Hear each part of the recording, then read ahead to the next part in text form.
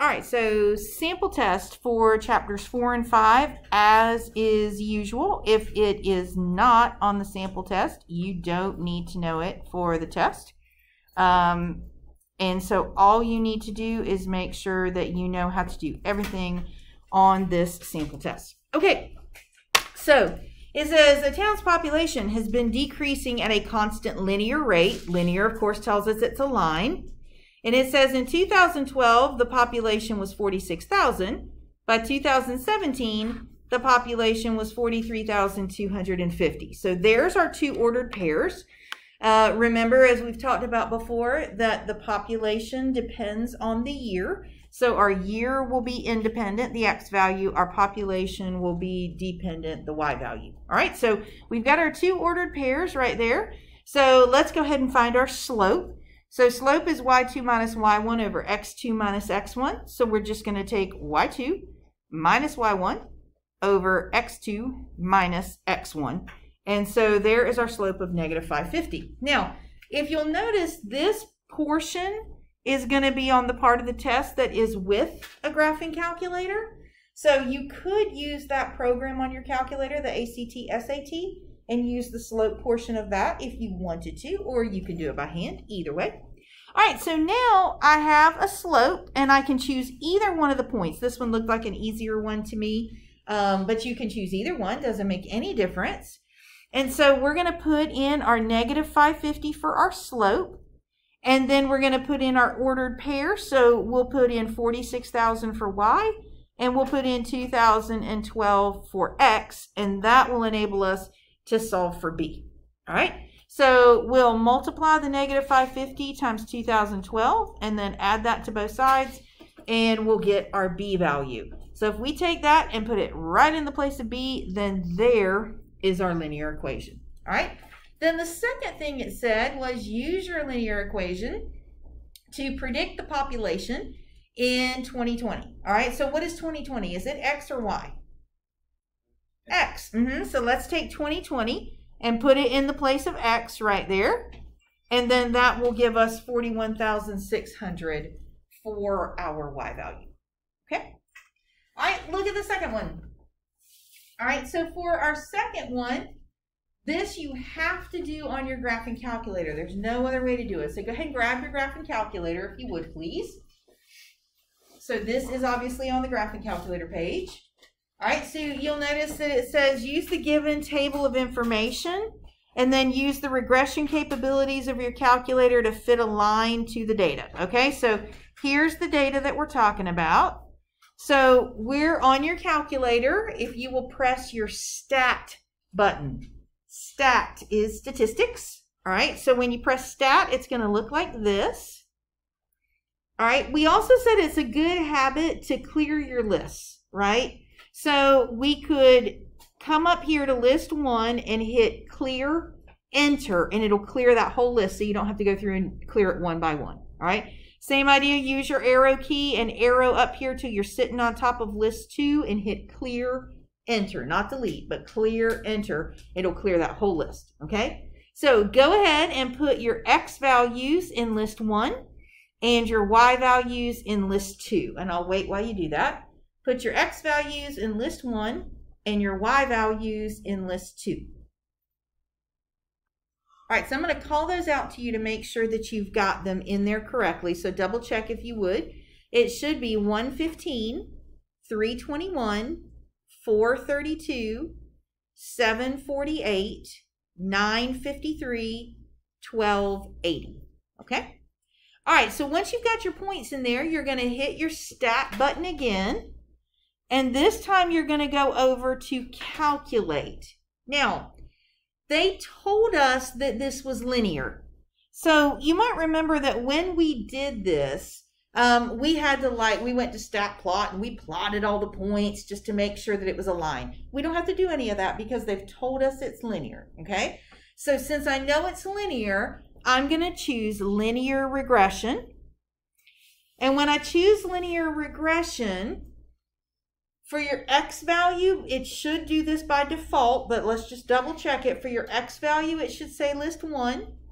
For your Y value, it should say list 2. You don't need to worry about storing the equation. So just go down to calculate and hit enter. So you can either hit enter a couple of times or you can scroll down and hit enter. And when you do, it's going to give you this screen. Now, yours may not have these R's down here. Don't worry about it. I have mine set a little differently because I teach statistics. All you need is the A and the B. So if it doesn't have those R's, fine. That's just less to confuse you, right? So it said to round your answer to 4 decimal places. So we're going to round this off 5.7738 and 6.8571. So the 5.7738 is going to be my slope. That's going to go in for A. And the 6.8571 is going to be my y-intercept. That's going to go in for B. So there's my equation right there. So one more time, statistics, put everything in list 1 and list 2. Then hit statistics again and go over to calculate.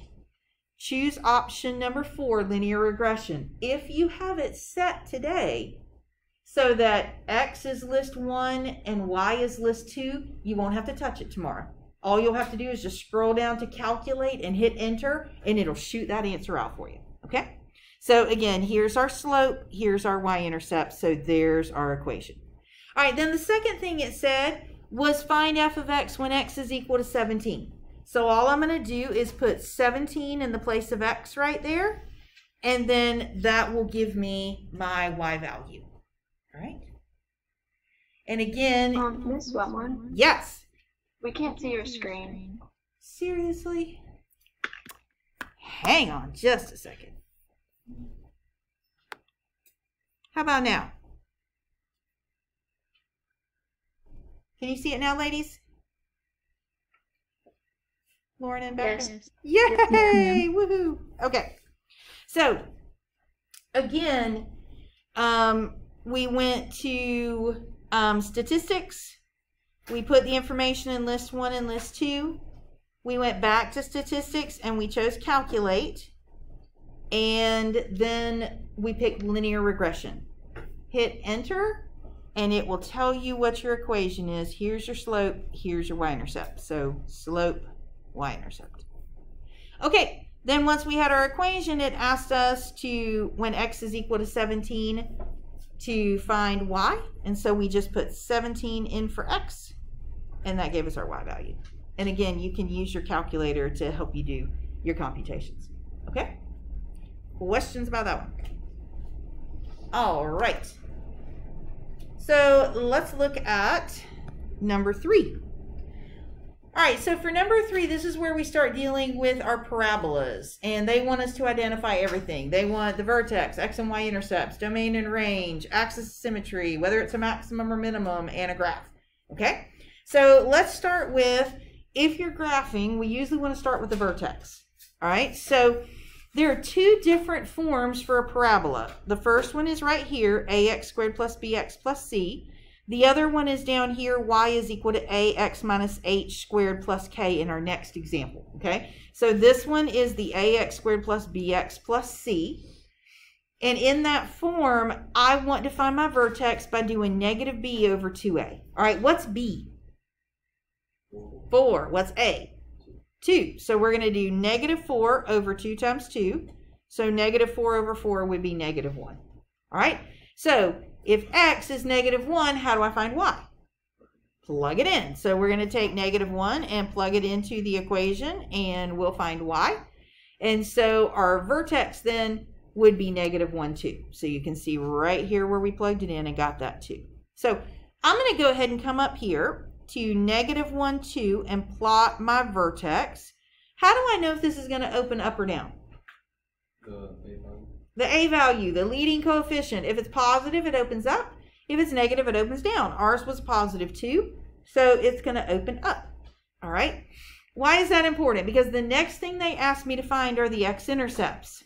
Y'all, if I already know that this is my vertex and it's opening up, where's it going to cross the x-axis?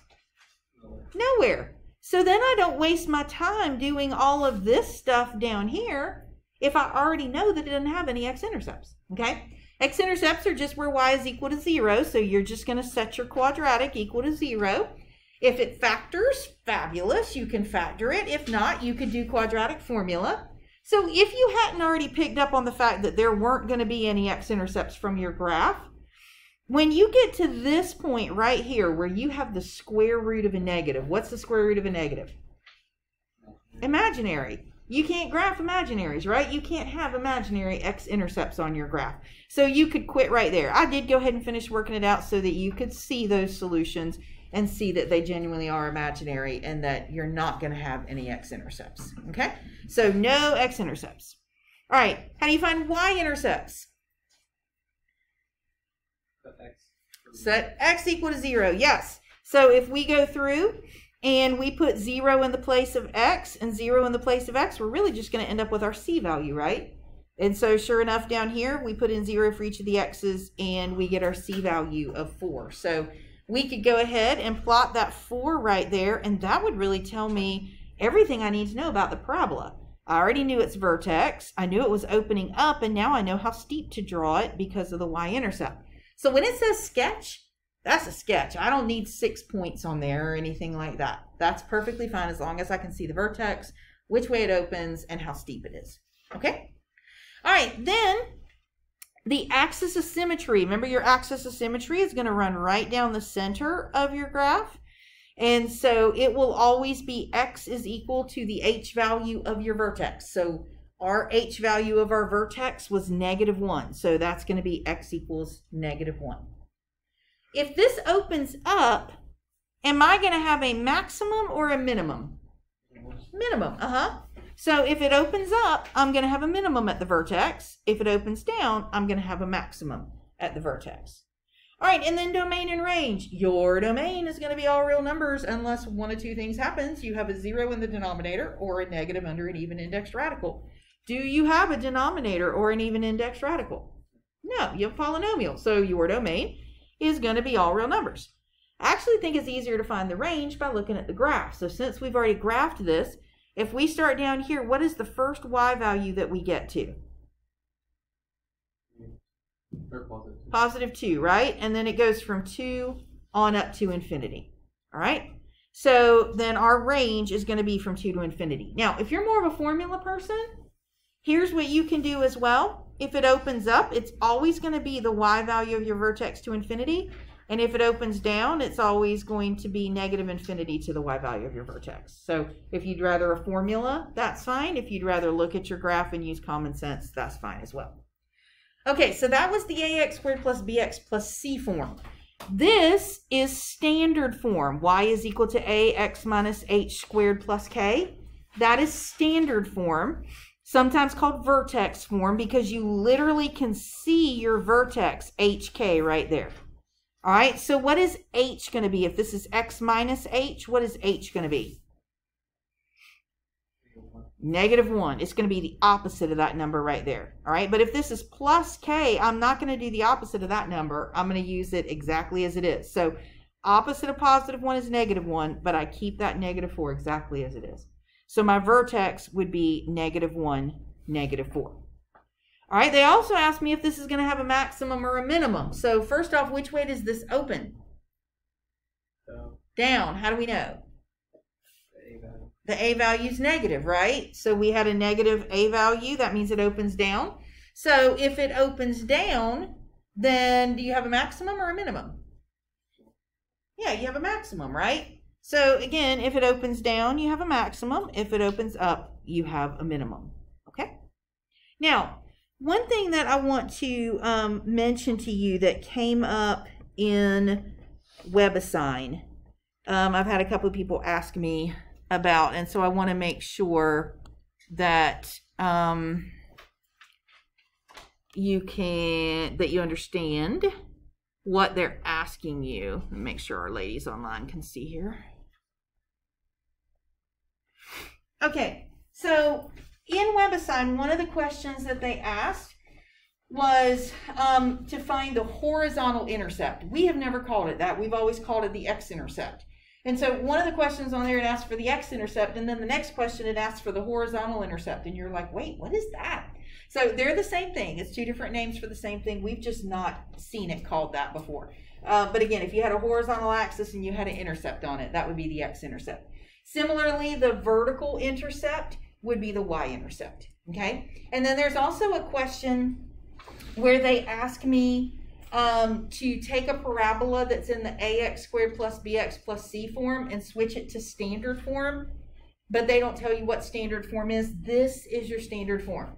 So basically, if we go back to that problem that we were just looking at, basically they would want me to take it from this form and express it in this form. In order to do that, all I need is an A, an H, and a K. So we already knew A up here was positive 2, and H. Yes, ma'am. Yes, Spencer Robichaux. Yes, ma'am. He needs to see Miss Bowers, please. Okay. Thank you. So H would be -1 and K would be positive 2. All right. So if we had to switch it to that other form, that's all that we would need to do. All right, let's look at number 4. Actually, number 5, sorry. So for number 5, they give us the exact same thing, only in a word problem format. All right.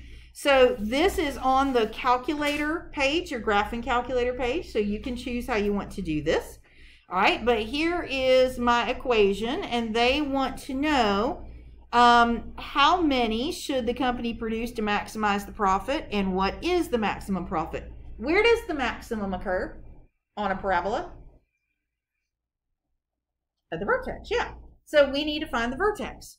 So I'm going to do negative b over 2a. So what's b? 100. And what's a? Negative 0.5. Yes, so we're going to do negative b over 2a, and that's going to give us 100. All right, so once you know your x value, how do you find your y value?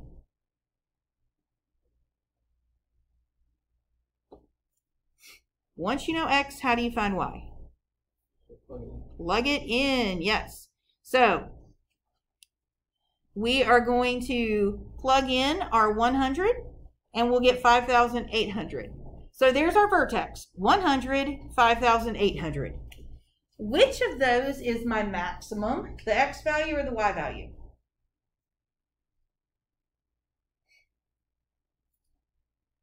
The maximum or the minimum is the y value. Yes. So you're talking about like how high or how low something goes, right? So the maximum or the minimum is going to be the y value. So the x value tells me where that occurred, or when that occurred, or how many you had to sell in order for that to occur, okay? So for this one, when it says how many units should the company produce, that's the x value. And when it says what is the maximum profit, that's the y value. So you can see we've given x for the first part and y for the second part. All right, look at the next one. So for the next one, they give me a cubic equation, and they want to know, does it start up or down? Does it end up or down? And find all the zeros of the function and then use that to sketch the graph. Okay, how do we know? What does the leading coefficient tell me? If the leading coefficient is positive, what does that tell me? It tells me how it ends. So it tells me it ends going up. So if my leading coefficient is positive, it tells me it ends going up. What if my leading coefficient was negative? It ends going down. All right, then if it has an odd degree, it starts and stops in opposite directions. If it has an even degree, it starts and stops in the same direction. So for us, we had a degree of 3. That's odd. It's going to start and stop in opposite directions. So if it stopped going up, then it's going to start in the opposite direction. It's going to start going down. All right, if it's a degree of 3, how many times should it turn? It should turn 2. Always one less. So this should start down, turn once, turn twice, and stop going up. I just don't know where to draw the thing. And so that's where the x-intercepts help me. So that's why they ask us to find the zeros of the function by factoring by grouping. So I'm going to group the first 2 terms and group the last 2 terms. Let's take out our greatest common factor out of these first 2 terms. and our greatest common factor out of the last two terms. So since they both have an x minus 5, pull that out. Remember, it's like you can put your finger over this and your finger over this, and what's left, the x squared minus 1, is your other factor. And so we'll get x is equal to 5 and x is equal to positive and negative 1. So x is equal to 5, x is equal to positive 1 and negative 1. So now I know where to draw that thing. So we knew what its shape was, but now we know where to draw it based on the solutions or the intercepts. All right, for 7, we're going to go the exact opposite way. So on number 6, they gave me the equation and asked me to find the solutions. For 7, they're going to give me the solutions and ask me to find the equation. All right, so the very first thing we need to do is take it from its solution form to its factor form. So if we back up for a second, back here when x was equal to 5, if we wanted to write that in its factor form, we wrote it as x minus 5. Basically, it's just set equal to 0. So we look at what does it take to make this equal 0. We'd subtract 5 from both sides in order for it to equal 0. All right, so same story over here. If I have x equals negative 5 and I want that to equal 0, I'm just going to add 5 to both sides. Same thing here, add 2 to both sides. Subtract 1 from both sides. So there are our factors. All right, also in that last problem, again, kind of working our way backwards, we had our solution and then we had our factor. Notice we strung all of our factors equal together and set them equal to 1, 0. So let's do the same thing here. Let's take all 3 of these factors, let's string them together and set them equal to 1, 0. Now the only thing that we need is just our leading coefficient a. And that's why they told me that my y-intercept is 0, 6. Because if I put 0 in for each of these x values, I should get 6 for my answer, for my y value. So notice then the only unknown that leaves is a. And so I can solve for a. So we can say 5 times 2 is 10, times negative 1 is negative 10. So we'll have negative 10a is equal to 6. Divide both sides by negative 10, and there's our leading coefficient, negative 3/5. So bring it right there, and we've got negative 3/5 times each of those factors. You do not need to multiply that together. So you don't have to sit there and FOIL and distribute and put all that together. You can leave your answer exactly like that. It is perfectly fine. All right, example 8. I did mine by long division. Could you have done this by synthetic division? How do you know if you can use synthetic division?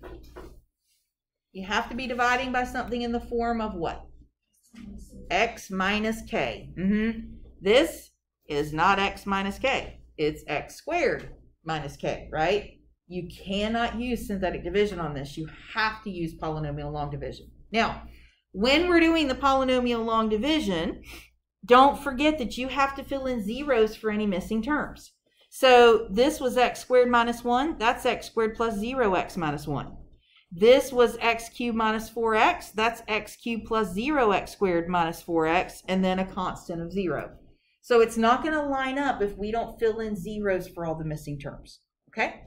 So our first step is to estimate how many times x squared goes into x cubed.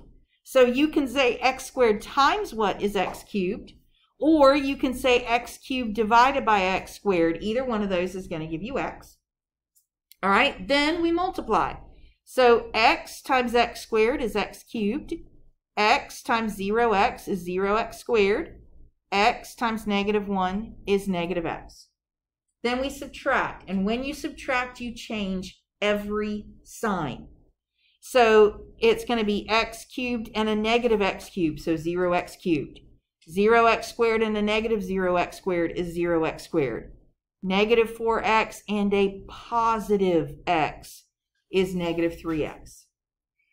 All right, then I bring down. And so the next thing I have to bring down is 0, and I start all over again. So I say, how many times does x squared go into negative 3x? Well, it can't. You can't say x squared times what is negative 3x, or negative 3x divided by x squared. So I don't have anything left to bring down. That is my remainder. All right. So my solution would be x with a remainder of negative 3x, and we write our remainder over our divisor as a fraction. So we would have x plus a negative 3x over x squared minus 1, or you could just say x minus 3x over x squared minus 1. All right, now for number 9, we could use synthetic division because for this one, notice that we're dividing by x minus 1. So we can use synthetic division. All right, so what's going to go in my little box for the synthetic division? -1 or +1? +1. It is the opposite of that number, right? X minus k. So you can see we're going to put a +1 in there. And then our coefficients across the top. And again, notice if you skip a term, you have to fill 0 in for that term. Okay? So we're going to bring that first term straight down. So 2 times 1 goes in the next column. That would give us 2. So -4 and 2 would be -2. Then we repeat that same thing. -2 times 1 goes in the next column. -2. 0 and -2 is -2. -2 times 1 is -2. Combine and we'll get +3. Now, how do I know how to start labeling this? Like, how do I know if it's 2x to the second or the third or the first or the whatever? It's one less than the starting. It is 1 less than the starting value because you're always dividing by x to the first. And so if you divide this by x to the first, it's always going to reduce it by 1, right? So we would start with x to the second. So x to the second, x to the first, constant, and then remainder.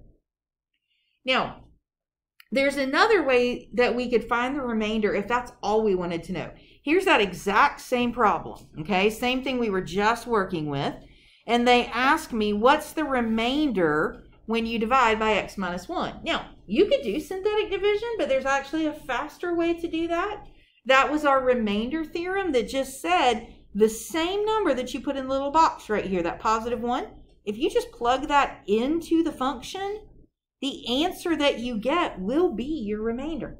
So you can see, sure enough, we got 3 up here and we got 3 down here. So if they just say to find the remainder, you can do it either of those ways, whichever you like better. Why would we just want to know the remainder? Because the remainder tells us whether what we were dividing by was a factor or not. What does the remainder have to be in order for it to be a factor? 0. So if I get 0, it's a factor. If I don't get 0, it's not a factor. So for us, we didn't get 0, so it's not a factor. Okay, so either of those two methods that we want to use would give us the same thing. All right, then look at number 11. This is our favorite. So the whole P over Q thing. Please notice that this is on the graphing calculator page. And we're going to talk about some things that will help you because this is on the graphing calculator page. Okay, so the first thing I want to check is make sure this will not solve any other way. Like if it can factor by grouping or something else, I definitely want to do it that way. I want this to be a last resort. That will not factor by grouping. So I'm going to find all the factors of my constant. We call those our p-values. And all the factors of my leading coefficient. We call those our q-values.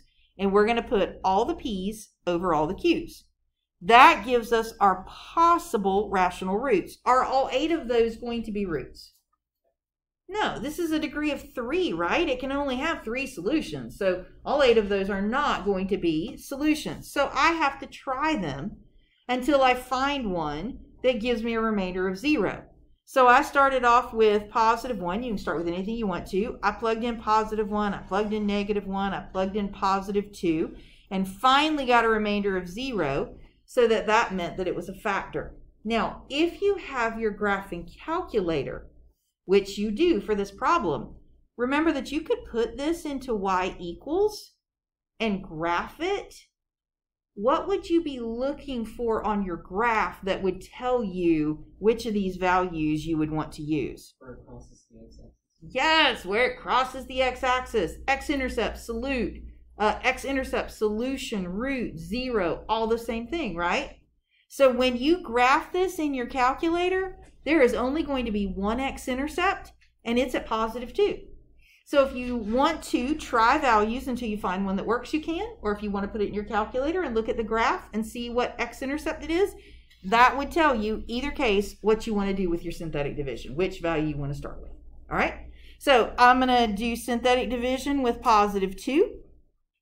And then the resulting quadratic that I get is x² - 6x + 13. Again, this is on the calculator portion, right? I'm not assessing whether you can solve a quadratic. I've already assessed that. Throw that thing into the quadratic program on your calculator and let it shoot the answers out for you. Okay?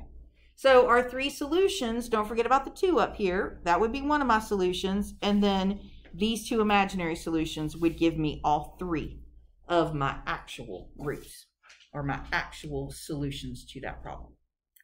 Okay, then number 12 is our rational functions. All right, when you have a rational function, that just means it's a fraction. So they wanted us to find domain, range, asymptotes, intercepts, and a sketch of the graph. So let's go in the order that we did this in our notes, okay? In our notes, the first thing we did was find our x-intercept. X-intercept is where y equals 0. This is a fraction. The only way a fraction equals 0 is if its numerator equals 0. So we said you could use the little shortcut of the numerator equaling 0. So we took our numerator, 4x plus 2, and set it equal to 0. And that gave us our x-intercept. So there it is, right there, -1/2. All right, y-intercept is just where x is equal to 0. So I'm going to put a 0 right there, and right there, and right there. And so when I do, that will give me a -2/5. So my y-intercept is right there at -2/5. All right, asymptotes. Vertical asymptotes are where your denominator equals 0. So we took our quadratic and we factored it, and we got -5 and +1. So vertical asymptote at -5 and at +1. Horizontal asymptote, we compare the degree of the numerator and the denominator. So the degree of the numerator was 1, and the degree of the denominator was 2. So when the degree of the numerator is less than the degree of the denominator, it's y equals 0. What if the degree of the numerator equals the degree of the denominator? Like, what if this was 4x squared over x squared, and they were the same? And it's the leading coefficient of the numerator over leading coefficient. Yes, leading coefficient of the numerator 4 over leading coefficient of the denominator 1. And if the degree of the numerator is larger than the degree of the denominator, you do not have a horizontal asymptote. If it's 1 more, you'll have a slant asymptote. We'll talk about that in just a minute. All right, so we also know that your domain is going to be all real numbers unless you have 0 in the denominator or negative under an even indexed radical. So we're going to say that our denominator cannot be equal to 0. Now we had already factored that to be -5 and 1. So we're just going to say all real numbers except for -5 and 1, and there is the interval notation for that as well. Now, range is easiest to find if you graph it. So let's go ahead and graph this guy. We already have our horizontal and our vertical asymptotes, and we have our x and our y-intercept. Okay, so let's start over here. Please remember there will be a piece of your graph on both sides of the vertical asymptote.